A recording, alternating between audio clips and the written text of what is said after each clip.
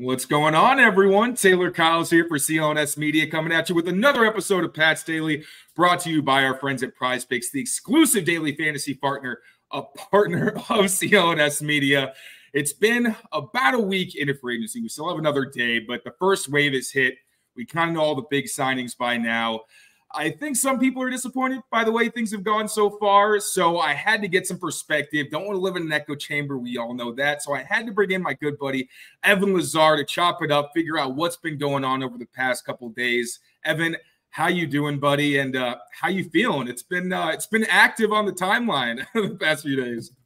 that it has. I think a lot of people's emotions right now are pretty testy, which I can understand. And I get that some fans are frustrated with what the Patriots have done so far. Or I guess a better way of putting it is what the Patriots haven't done so far. I don't think I hear a lot of, I hate to group everybody together, but I don't feel like I hear a lot of people mad about the moves they've actually made or the signings that they've actually made. It's just that their free agency right now lacks that signature addition that Calvin Ridley would have been, that one of the, Jonah Williams, maybe, one of those players. It hasn't gotten to that point yet where we can say this was the crown jewel of the Patriots free agent haul. And that I can understand. The only thing that I have really pushed back on, Taylor, and we can talk about it, is the fact that a lot of people I hear are saying that the Patriots are not spending. The Patriots right now have spent the third most cash in free agency, behind only the Falcons, who paid Kirk Cousins, and the Texans, who have gone crazy and added a lot of people in free agency. So it's not that they're not spending. They just don't have that signature external addition. And maybe the way they are spending isn't exactly the way you would have spent the money. Like that, I think that's just where the disconnect is for some people right now. Exactly, because I think the Gerard Mayo, we got to burn some cash comment, like you said, he wasn't wrong. They have been burning cash. It's just when people hear that, they think, oh, it means there's going to be a splash signing, which I feel like people might be conflating some, or kind of mixing up some of his quotes, because there was the draft quote where he talks about we're going to get the premium position and all that. And that's where he specifically talked about what they were going to do in terms of who they were going to add. But for agency, you just said they were going to spend money, which they've done. So I'm curious. We've seen the money go towards mostly in-house guys. And really, we should have seen that coming. That's what Elliott Wolf said he wanted to do. That's what I was looking forward to the most. I didn't even think they were going to retain as many guys as they did. They brought back all the really key pieces of that 2020 draft class, or at least retained. Mike Nwenu, Anthony Jennings, Josh Uche on a team-friendly deal re-signed. Then, obviously, transition tag on Kyle Duggar. Still probably have to hammer out a long-term deal, but with the way the safety market's going, it seems like that's more likely than not going to happen. They also keep not homegrown talents, Kendrick Bourne and Hunter Henry, but valuable pieces on the offensive side of the ball who were leaders and were guys where, yes, the offense has had its trouble over the past few years. They have not been the issue. So from your perspective, how have they done so far? Were they doing what you expected them to do? And was there anything that surprised you? How you feeling? Yeah, I think that they've done mostly what I expected them to do, because really, and I did a whole history lesson. I know Greg Bedard and Felger kind of started this with the Packer history going back to Ron Wolf in the 90s and all that kind of stuff. And when you really look at the Packer way, I really don't like that term either, but let's roll with it. The Packer way, you really look at a team that has never been a big spender in free agency, and you read about how people in Green Bay basically ignored free agency as a way to add to the roster because their GMs never actually used free agency in an aggressive manner. So this is not too surprising, I think, from that element, that it's more about sustainability. It's more about keeping your own guys. It's more about, draft, develop, build from within. But with that being said, and I wrote this today in our mailbag, that's going to take a lot of patience from the fan base. It's going to take a lot of patience from fans, and it's going to take a lot of patience from ownership. And Boston is not a patient city. Boston is a city where you want to win and win now. I mean, the Red Sox are certainly feeling that, and now the Patriots are feeling that a little bit. So I think that's something that you mentioned. Controlling the narrative in the media, I think, is one main critique I have of what they've done so far since Gerard Mayo took over as the head coach. It wasn't smart for him to say the burn the cash comment. It wasn't smart necessarily for Elliott Wolf to come out and say we're going to weaponize the offense. We're going to be aggressive in free agency, because you can try to do all those things and fail. They tried to sign Calvin Ridley. Right. They just failed. So if they had added Calvin Ridley to this free agent haul, I think we're all feeling a lot differently today, not only about the fact that they have Calvin Ridley, which would have been great, but also off the fact of how much money they're spending in this offseason and in this free agent period. So I think in a lot of ways they set themselves up for this, for some people, by doing the things that you had mentioned about the public comments. But overall, I don't mind the approach. It's just going to be a little bit more methodical, and people are going to have to be a little bit more patient, which I know people don't want to hear. And we will get to Calvin Ridley. We have to. But first, I do want to touch on the guys that they actually brought in to the team. So really the biggest thing has been kind of bolstering up the trenches, I feel like. Like they added Armand Watts, which I feel like is going to turn into a very sneaky signing. I put on the tape. Yeah. And obviously they were looking for a Lawrence Guy replacement. They were looking at Sheldon Rankins, which I was excited about from a pass rush perspective. But then you look at his run game tape and it's kind of like, he's a little streaky. He's got his moments, but he's not really there. Armand Watts, way more well-rounded. Then you got Nick Levette, someone who's got a lot of positional versatility. He's got starting experience, started in front of Tom Brady for the Buccaneers. And then, like, obviously more depth signings, things where you're kind of just trying to plug holes like Jacoby Brissett. That one we saw coming from a mile away, obviously. Austin Hooper, which really felt like that was the one move I feel like fans kind of pushed back on. But then you see the reports that the Patriots are playing hardball with some of their lower profile free agents. And then I look on, actually Brian Hines sent me a picture of Pharaoh Brown, who posted basically saying like he felt like he was disrespected. So you kind of go, light bulb moment. He probably is one of those people whose agent and himself weren't very happy with what they got. So how do you feel so far about some of the pieces they've added? Obviously, like you said, no splash signings, but I feel like they were really smart, kind of not bargain bin, but really affordable signings that could actually make an impact this season at positions that need needed. Yeah, just start at the very beginning with Chuck Okorafor, who I think is somebody that is a bridge tackle potentially as a starter, and then also definitely a pretty good swing tackle or third tackle. And I look at him at, I remember him coming out, and he was somebody that was really raw but toolsy, physical guy, good hands, good pass protector. But just had some rawness to his body control and his ability to sync up in the run game and stuff like that. I don't know how much he's developed in that regard necessarily, but I do think that he's a high enough level pass protector, and especially in a play action passing scheme, that they'll be able to start him for the time being at one of the tackle spots. I prefer right. I know we've talked about this a little bit off the air about him maybe playing left. Regardless, though, I thought that was a player that, okay, now you draft somebody at 34. Chuck Okorafor starts the first 7 or 8 games, and when you feel like the rookie is ready, you pass the baton to the rookie, which is exactly what happened to Okorafor in Pittsburgh. So I feel like that's a similar situation there. You mentioned Armand Watts, who I'm becoming more familiar with now that they obviously made the signing. And what I'm encouraged by with him is I agree with you that he's stout enough against the run to be a little bit well-rounded, but he's also a very effective pass rusher and somebody that put up some good pass rushing numbers. And as much as we all love Lawrence Guy, and I'm not trying to crap on Lawrence Guy, a guy had 6 quarterback pressures in like 300 pass rushing snaps or whatever it was. I think his pass rush win rate was like 1.5%.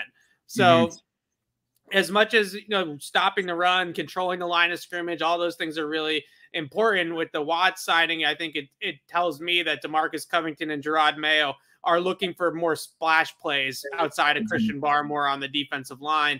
And I think he's somebody that can get some interior penetration and pressure the quarterback. I think it was 17 pressures on 155 pass rush snaps, which is a really good rate. He's one of the most efficient defensive linemen in Pittsburgh. Like, his numbers don't look great when you look at them raw, but it's like, he was like their 4th string, but he was producing at a really high level.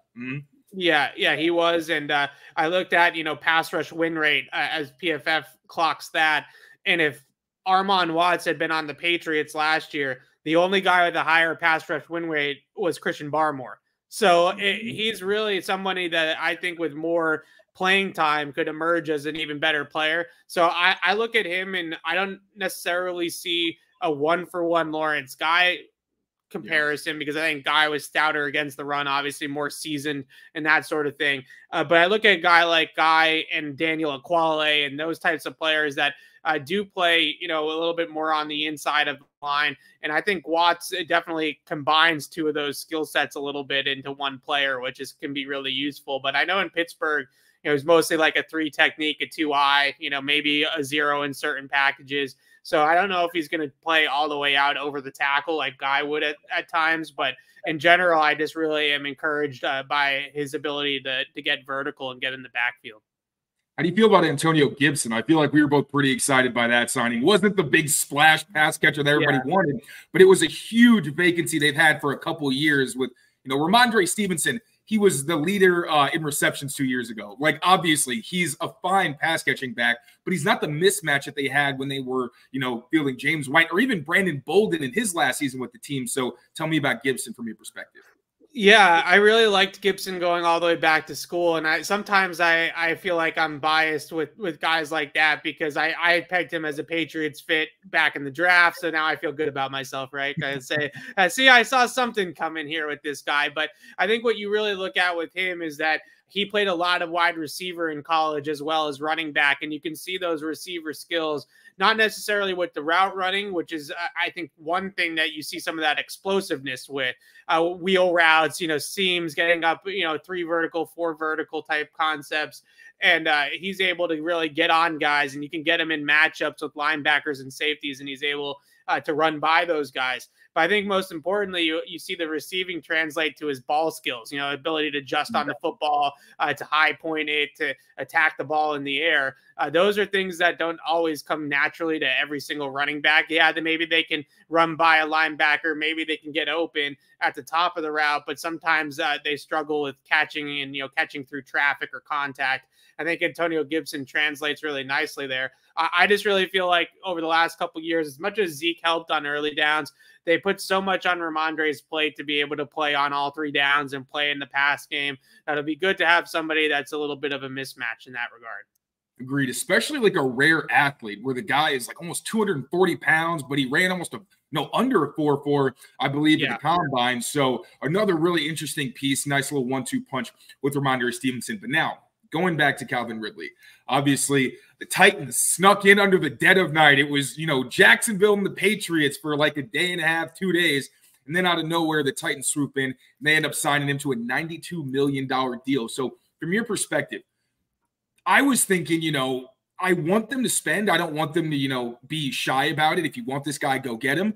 But it felt like once it started to approach that $25-ish million range, I was like, all right, maybe you got to kind of hold the line and say we're not willing to spend that.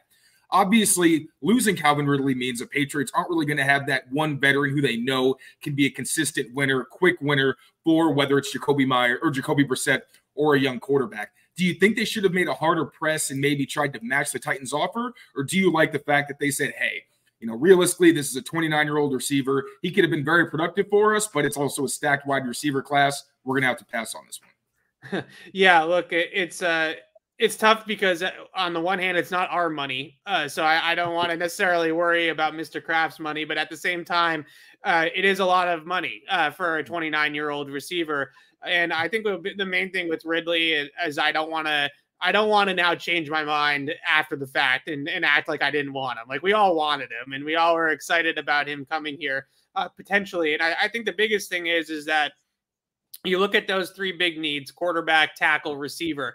The hope is that you were going to hit one of those in free agency, not necessarily to solve the problems completely at the position, but just to make it less pressing in the draft. Now it feels like you can talk yourself into taking Drake May, Joe Alt, or Marvin Harrison Jr. because all 3 of them are such pressing needs that either one of them would kind of work for the Patriots. And I think that's what the scary part is by losing out on Ridley. When you talk to people, I think the main thing that they were hoping was that Ridley could be a wide receiver 1 for the time being, really then flex into more of like a wide receiver 2 role with one of these rookies coming in and supplementing, and you're stacking together instead of just having to rely solely on the draft to solve everything. you have something to work with for the young quarterback, for a young receiver to step into and then elevate it even more. So they have to go back to the drawing board. I still expect them, and I'm sure we'll talk a little bit about other options now that Ridley's off the board. But I do still expect them to sign a receiver that, let's just say, that people know the name, right? Like, I don't think that it's going to be someone that, I think it will be someone with some cachet that they'll bring in at receiver. Who it will be, I guess, remains to be seen. But I don't think that they're just going to say, oh, well, we missed out on Ridley, so see you at the draft. I think they'll try to add somebody else. Yeah, I think they really do understand that, the weaponized comment, they're serious about it. They're very, very clear on the fact that more needs to be added to the offense. Kendrick Bourne and Pop Douglas, obviously, they're a solid starting point, good wide receiver 2, wide receiver 3 guys, but you'd still like at least one other piece that has the potential to maybe put up 1,000-yard season, and then those guys can be more complements. While, think of a situation like the 2016 Patriots where Malcolm Mitchell didn't have to be the guy, which allowed him to thrive even more because it's like, all right, he's not the guy that we're feeding targets to, but he can thrive in more of a reserve role. And then, obviously that didn't work out because of his health situation, but it felt like he was trending towards growing into a bigger role. But we will talk about some potential backup plans to weaponize the offense. First, quick word from our friends at PrizePicks. Be right back. Football season may be over, but the action on the floor is heating up. Whether it's tournament season or the fight for playoff home court, there's no shortage of high-stakes basketball moments this time of year. Get in on the excitement with PrizePicks, America's #1 fantasy sports app, where you can turn your hoops knowledge into serious cash. Want to play alongside some of PrizePicks' favorite players like Meek Mill and Sugar Sean O'Malley? You can now find community plays under the promos tab of the app to view entries from some of the biggest names in the PrizePicks community each week. PrizePicks even offers injury insurance so that your entries stay in play even if one of your players gets injured. For basketball games, if you have a player who exits the game in the first half and doesn't return in the second, that player projection won't count against you and the rest of your entry stays live. With Jason Tatum going for the MVP, I'm taking more on his points and rebounds. Download the app today and use code CLNS for a first deposit match up to $100. That's code CLNS for a first deposit match up to $100. PrizePicks. Pick more, pick less. It's that easy. All right, so weaponizing the offense. It's still a priority. Calvin Ridley wasn't the end-all, be-all. Would have made things a lot easier, but there's still some options out there. Now, I see Hollywood Brown's name is flying in the chat. I will throw out the fact that I've seen him linked to the Chiefs, and I will say, I don't know if the Patriots are going to make an attempt, even if they're interested, to throw enough money at him where someone's not going to go to a place where they can get a ring. But, there's still a lot of trade options. The Patriots have been connected to some people that way. So, your perspective, Evan. How can the Patriots still find a way to get this offensive tools, be it at left tackle, wide receiver, wherever? I feel like weaponize the offense is going to be something that Elliott Wolf might regret saying. It's like kind of like Tom Warner saying full throttle. Like, it looks so bad in hindsight when you know that they struck out on Ridley. But in general, I just think that, the one guy that I've sort of looked at in the free agent market, we can get into some of the trades as well, is Mike Williams, simply because I don't know about you, Taylor, and I know you've done all your homework on this. The day 2 X receivers, like those true outside perimeter guys that can play the X spot, that can face large exposures to press man coverage, that can win one-on-one and isolation routes. Those guys on day 2, first of all, there's not that many of them, I wouldn't say. And second of all, I don't really particularly love any of them. I'm not swooning over Keon Coleman like some people, or Tez Walker, or Brendan Rice, like in the right part of the draft, okay, but he's really more of a complimentary guy, I think, in the league. So I look at those guys and I look at Mike Williams and say, well, I'd rather probably have Mike Williams to just hold down the X spot for 1 year in 2024. And now that opens me up to draft a Roman Wilson, to draft a Xavier Legette, to draft a Lad McConkey, a Ricky Pearsall. Those guys I find just a lot more interesting and a lot more exciting as a Patriots fan. So I would say that if I had to pick any of these free agents, I'd probably prefer Mike Williams, just because of the position and the body type and the skill set that he brings to the table, versus going after somebody like a Hollywood Brown or a Tyler Boyd. I've heard that floated out there, I believe, by Mark Daniels. Like those names, I I look at that and I say, well, I would rather some of these day 2 guys in the draft that fit that Z slot type of position than go after it in free agency with some of these veteran guys. What about the trade market? The Patriots have been tied to Brandon Ayuk and T. Higgins. Now, the Ayuk thing, we don't know how valid that is because, the 49ers don't have a ton of incentive to let him go. They could still pick up his 5th-year option, and they can tag. I think they did pick up his 5th-year option, and they can tag him. Like, they can keep him around if they really want to. T. Higgins is an interesting one, obviously. The injuries do kind of scare me personally, but he's 25 years old. He's got the talent to be that X, but although he's been mostly used in kind of a Z role because they had Jamar Chase. What do you think about those guys, and what would you be willing to give up for either Ayuk or Higgins? So I think Ayuk is a pipe dream. I just look at San Francisco, and I can't really understand why San Francisco would part ways with their best receiver. Like, it just seems to me, as great as Debo is, as great as George Kittle is, outside of McCaffrey, what really made that offense dangerous last year was Brandon Ayuk, and he's young. He's, in the prime of his career. He doesn't have the wear and tear that Kittle and Debo have from all these playoff runs. Like, if I'm the Niners, I would be looking to extend and lock up Brandon Ayuk and not necessarily shopping him in free agency because Debo, Kittle, those guys are going to start aging out, and you're going to have to be able to be prepared for the next, 4 or 5 years in San Francisco, which I think Ayuk fits perfectly. T. Higgins is the one guy that continues to be the guy to me that is available for the right price and can be had because the Bengals, they are not one of these big market teams that, are huge spenders typically.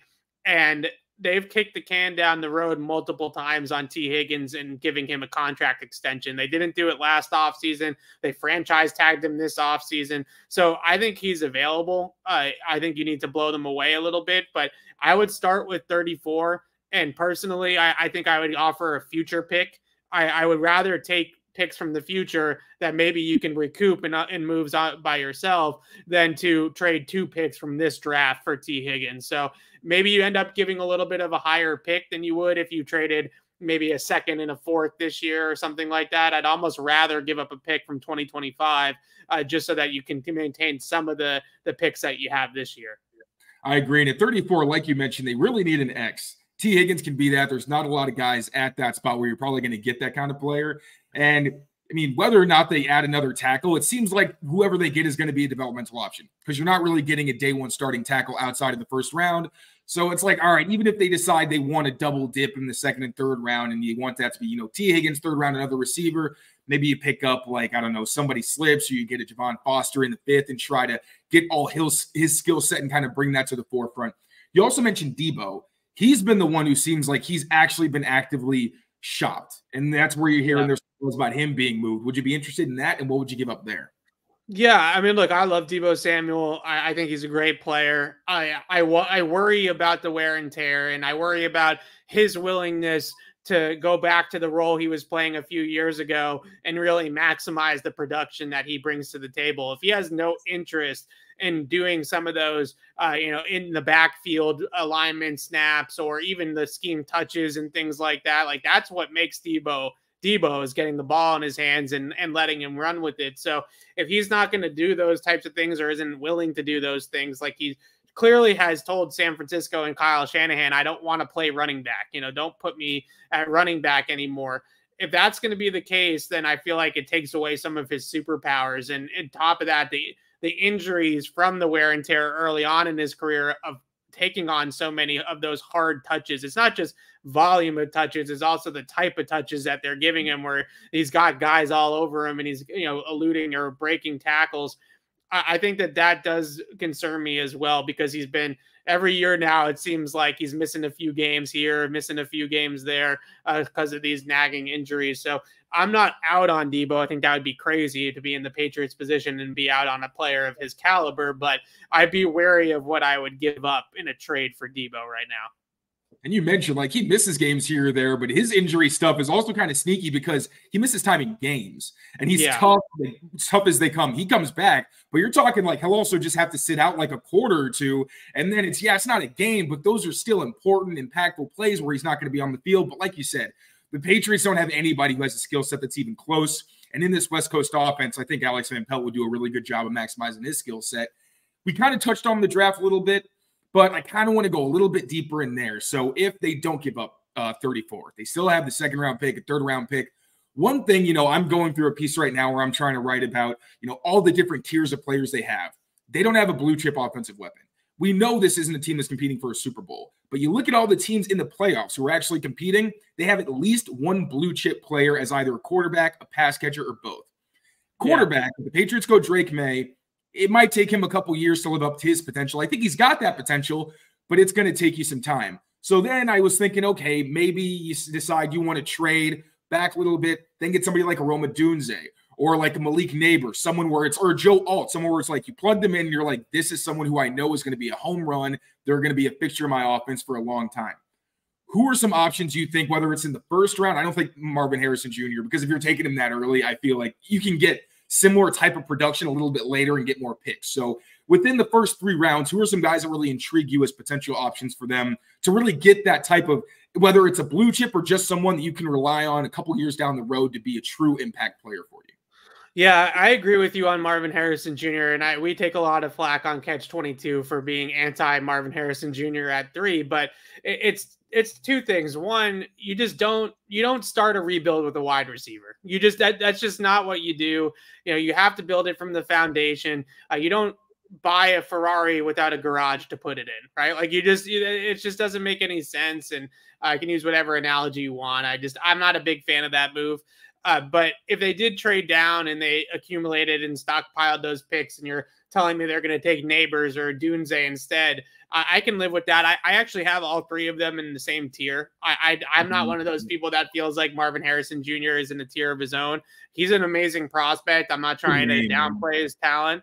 The name is putting him in that different tier, I feel like, because they're comparable players. Yeah, I think they really are, and they're all a little bit different and do things a little bit differently. Dunze more of that, like, I always comp him to more of like a DeAndre Hopkins type, where he's got the strong hands and at the catch point and the contested targets, but he's a really smooth route runner. Maybe not the fastest guy, but just an all-around smooth athlete and gets open and things like that. Neighbors is, you can take any of those explosive guys that can get up the field vertically and probably use him as a comp. I actually think he does comp really well to Jamar Chase, even though that's kind of lazy from the LSU connection. But when you look at him and you look at his body type, his speed, all those types of things, I do think a lot of it is very Jamar Chasey. So when you talk about those guys, I could be convinced into all of those 2 guys after a trade down. You look at day 2. I will admit, we talked about this guy at the combine, Taylor, and Xavier Legette's grown on me a little bit. I've watched some more film on him, and yeah, he's raw. He's not a route runner. No one's going to call him a technician, but he's a explosive athlete that has that catch and run ability, to catch those in breakers and then be off. He can run through the defense.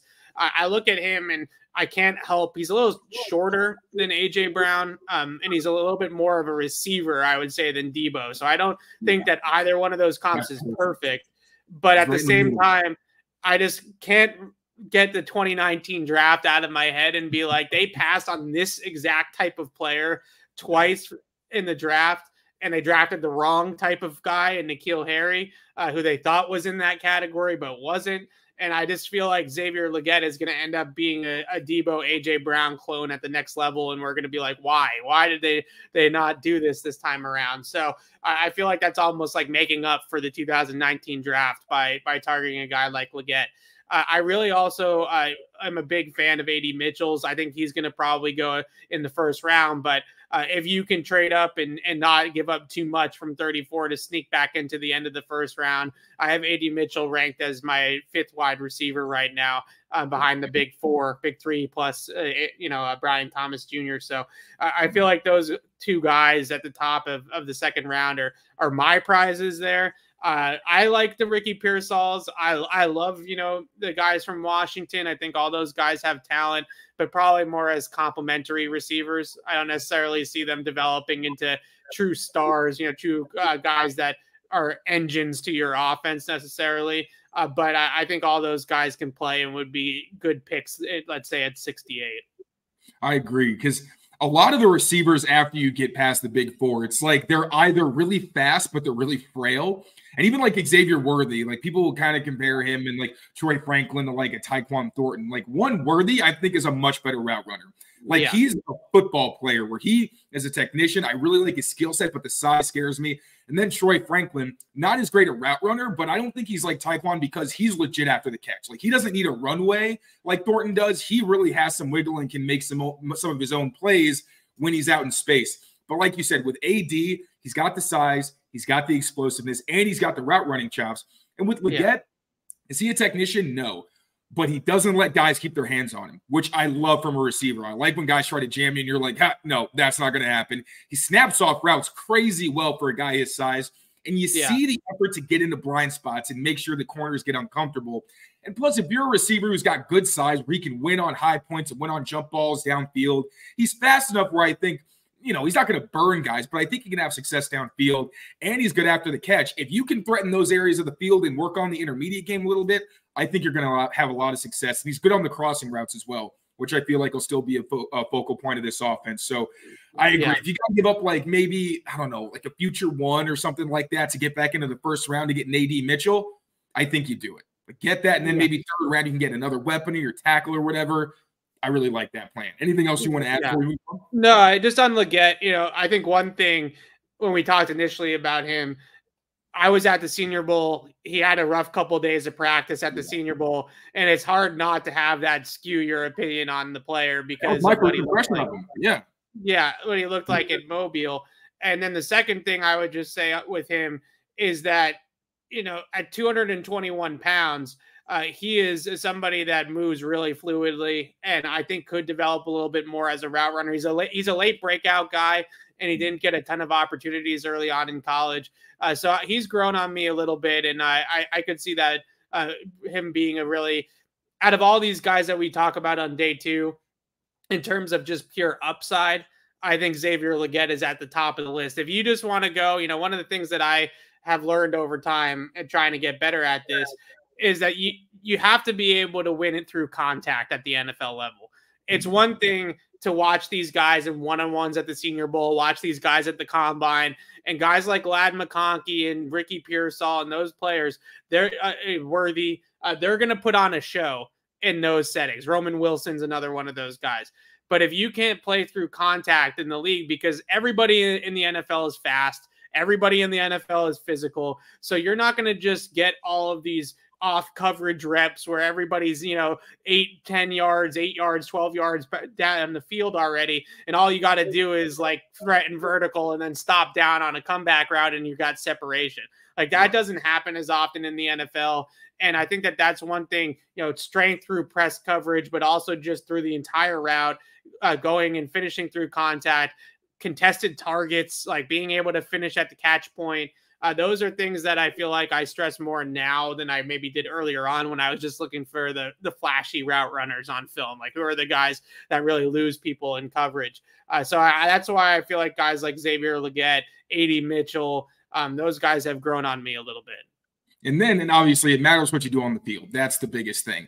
But also, you got to love the personality and the backstory. Like, Leggett is a guy who's overcome a lot. Really tough dude. Seems very personable. I talked to him at the Combine, just listening to him answer questions. I was really, really impressed. Any other time I've heard him, now he's starting to catch on and people realize he's got that like really low voice and that kind of Southern Forrest Gumpy kind of accent. But also he was a team captain. And this is a team where I think they are going to value character guys, especially as you rebuild. You want to have some of those young guys who can start taking accountability as they get older. So, obviously not the most important thing. It matters what you do on the field, but that's another part of his game where I'm just like, I can't see the Patriots not loving Leggett. Plus, we already know that he met with them at the Combine and they went to his pro day. We'll touch on that later, but they're not really hiding it. I think that he's someone that they are legitimately interested in. We're going to get away from offense real quick because we have to mention the defense. One of the things that the Patriots mentioned they wanted to do, or at least that was reported, was that they wanted to add an elite defender. There weren't many of those guys on the market. That's kind of just how free agency goes. I feel like we know that these kinds of players don't usually hit the market. If they do, there's a reason. Christian Wilkins, 29 years old. Obviously, he signs the big deal to go to the Raiders. where he was one of the guys along with Ridley where I was like, if you're going to throw a bag at somebody, do it at these guys. They're really good fits. I feel like especially Wilkins, like personality-wise, I would give my left foot to see him and Judon in the same locker room and play on the field together. That would be just excellent for content. But I also understand them not wanting to pay that much for a guy his age. Daniil Hunter was somebody who then it kind of felt like fans were like, all right, now he's the guy. Never felt like a great scheme fit. I'm sure, with the productive player, you figure it out. He ends up going to the Texans, who fit much better, and obviously they've already got playoff aspirations. So how do you see the Patriots reinforcing the defense anymore, if you see them doing it at all? One big move I'd like to see, we saw the Jaguars say, all right, we're going to take our Calvin Ridley money, invest in the defensive trenches. They went and got Eric Armstead. Be kind of nice if the Patriots did something similar with Christian Barmore, but if you want to touch on that and any other moves you think they could make, fire away. Yeah, I definitely think that it would be good to get out in front of the Barmore thing. I mean, I'm not as concerned because he's obviously not a free agent until next year, so they have some time to work that out with him. But I'll steal Bar's take. I think the one guy that does interest me is Stephon Gilmore, just because they have been looking for that third outside corner. Gonzalez is coming back from the injury. You have Jonathan Jones. You have some guys that can play on the inside. I also reminded myself last night that Miles Bryant is still a free agent. And I know they play different positions, but I don't know if the Miles Bryant era with Bill Belichick has come to an end as well. But I look at Gilmore as a guy that I think is still a starting caliber corner in this league, but is probably better cast as a number 2 corner on the outside. So you have Gonzo on one side to really take those number 1 matchups. You have Gilmore on the other side to take the lesser receiver. Not only is it a good fit just to kind of bolster that secondary, complete that secondary, I also love the idea of Gilmore mentoring a guy like Christian Gonzalez because of his demeanor, his playing style. Like all of it is very similar. I covered Gilmore for a couple years when he was with the Pats, and very, very similar guys. Quiet, a little bit more reserved, but not. I wouldn't use the word humble to describe Stephon Gilmore. He knows he's good. He's definitely somebody that has that quiet, cool confidence about him. I think Gonzo's similar. So, but there's a lot of corners that are still out there that I think could be useful players. And I look at this market and interior pass rushers, edge rushers, those guys that get after the quarterback always were highly coveted, but it feels like that market has moved significantly. Whereas the coverage guys, it hasn't quite moved to the back end. It's almost flipped. For a couple of years there, it was the other way. Now we're back to paying pass rushers. So I feel like that's something that maybe you can get a little bit of a deal on, because I don't know how big of a market Stephon Gilmore has right now.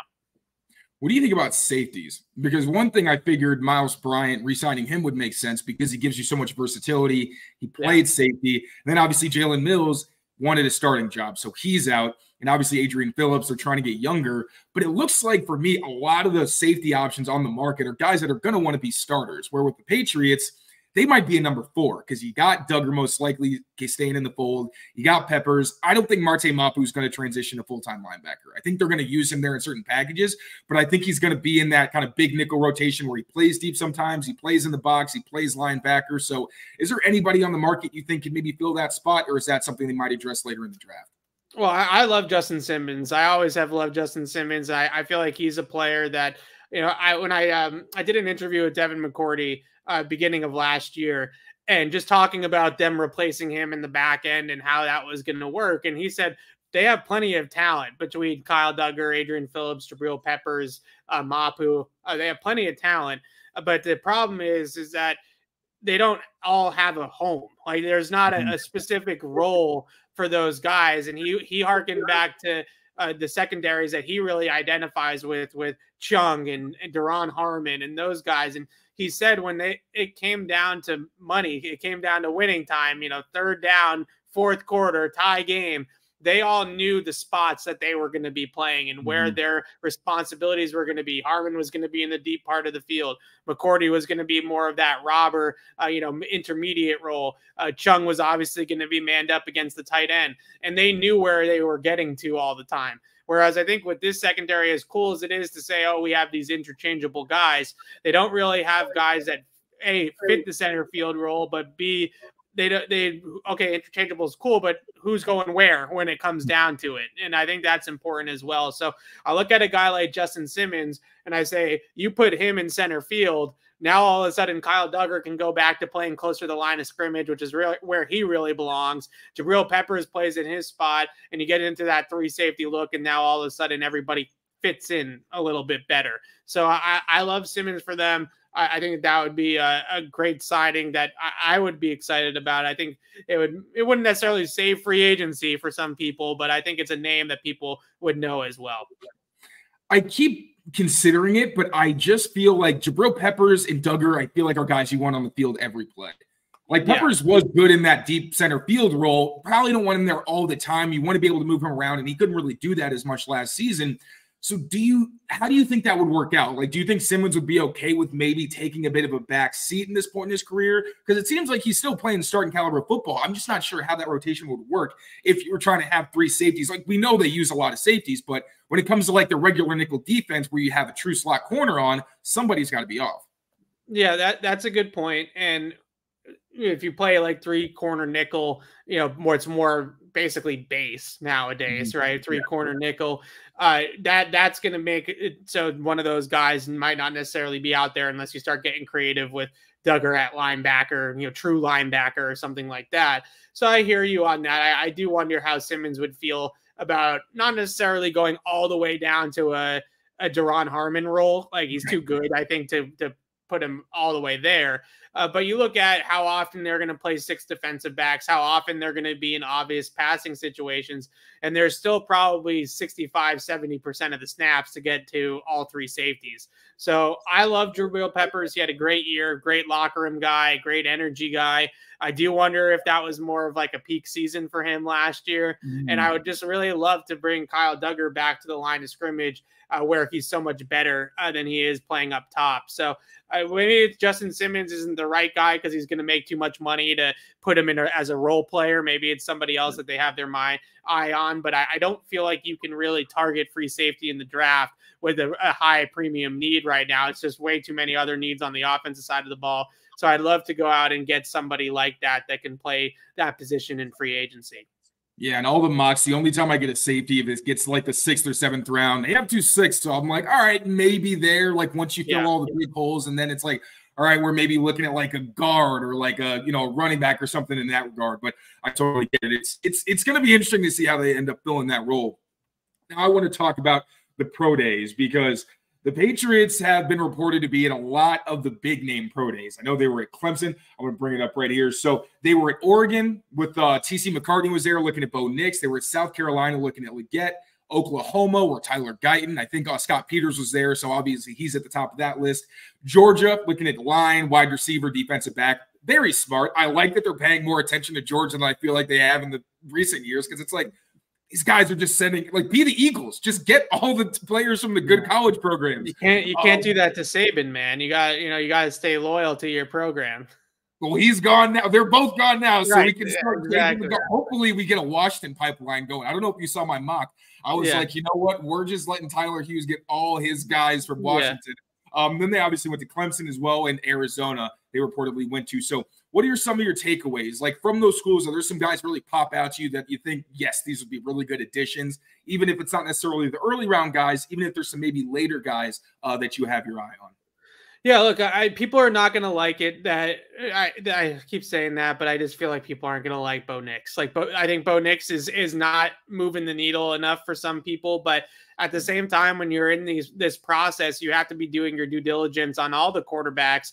And at 34, Bo Nix is really in play. If they don't pick a quarterback at 3, I think Nix is probably more likely to be there than Penix at this stage after Penix got the all clear at the combine medically. So I think that Bo Nix has some things going for him. There's definitely some tape from last year that's really encouraging. You talk about really doing a lot of different things that translate to the league, from accuracy, timing in the pocket, arm strength, in terms of mobility. I think he's a little bit more, I guess, toolsy than Mac Jones was. I don't think it's not as toolsy as Drake May is, right? But there's kind of levels, and I think Bo Nix is a little bit more toolsy in terms of his mobility and his arm talent But at the same time, I understand that the comp that I heard from him, from Daniel Jeremiah, which I thought was great, was he's basically Alex Smith of college football, right? Where it's a lot of check downs, a lot of short throws.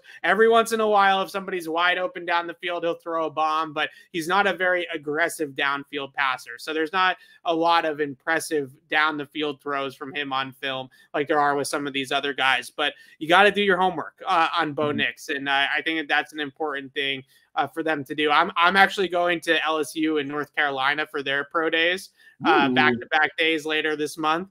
So I'll be there for Jaden Daniels and Drake May. And so we'll see who's there at those ones. They're either not going to send anybody because they don't want to tip their hand, or they're going to send the whole freaking crew. I don't know which one it's going to be, but I try not to look too much into the pro day stuff.